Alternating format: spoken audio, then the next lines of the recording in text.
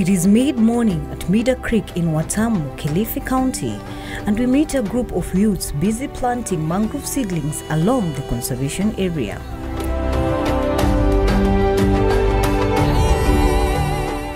These young men and women are part of the Mida Creek Conservation and Awareness Group that initially volunteered to safeguard the forest. This was also an undertaking to promote the conservation of the creek for succeeding generations.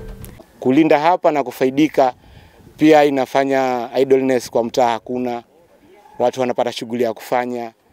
It would however emerge a while later that the venture will provide a sustainable income to the locals while they worked to restore a degraded environment through sowing and conservation of the mangrove plantations.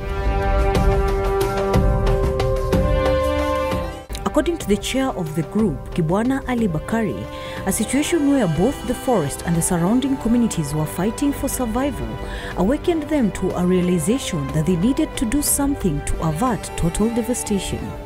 Na shughuli zetu hapa Mida Creek sisi tunafanya uhifadhi wa mali asili yenye iko hapa Mida Creek pamoja na pia kufanya ecotourism project. The 28-member group is involved in various ecotourism activities that now earns them a living.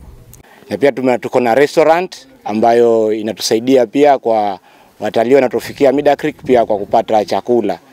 Vile vile tuna kazi pia za kimazingira kama upanzi wa mangrove ama mikoko.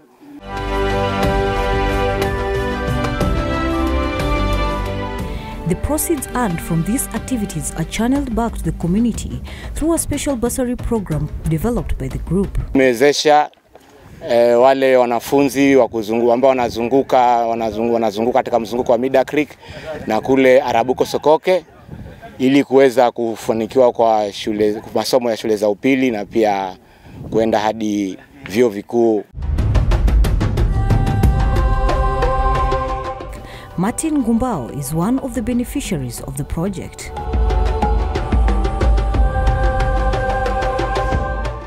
He narrates how he once thought that his dream of joining secondary school back in 2017 would not materialize, seeing as he hailed from a background of poverty. Na wazazi walikuwa wanaharibu msitu kwa sababu ya kuchoma makaa, kutafuta kuni kuuza ili sisi watoto tupate nini faida pesa kwenda shule. But thanks to the Assets Project, Martin's dreams have seen the light of day. Lakini sasa kutokea huu mradi wa Assets ambao huwa wanalipa nusu ya ile pesa kwa mwaka. From close observation, it is a testament that all around Mida Creek, the program appears to have turned around the fortunes of hundreds of families living adjacent to the conservation area.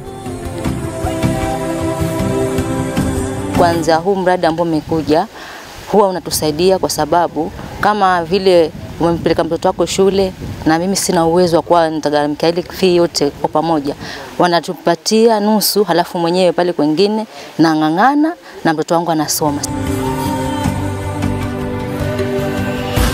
These efforts later enlisted the support of Kenya Forest Service that now forms a key part of conservation of the marine forest.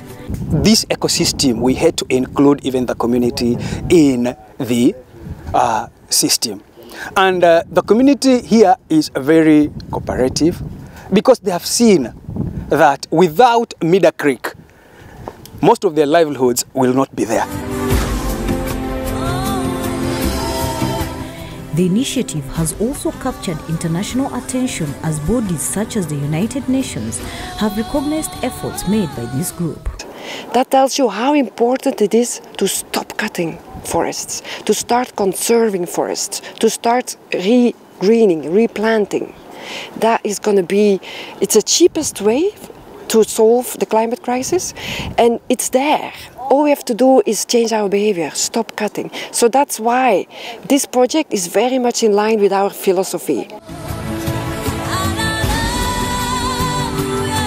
Indeed, Mida Creek Conservation and Awareness Group is one among many success stories bringing to the fore the humble noble activities that avert giant catastrophes as big as climate change, while at the same time enriching people's lives.